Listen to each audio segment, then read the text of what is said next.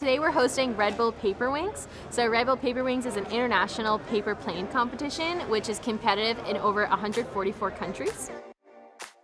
After this event, whoever wins our distance and airtime will compete in our national qualifiers in Huntsville, Alabama, and the U.S. Space and Rocket Center. After that, whoever wins that is actually going to go to Austria, where our headquarters is. We'll be representing America with their flag on their back, competing against people from like the Philippines, South America, Canada, and etc.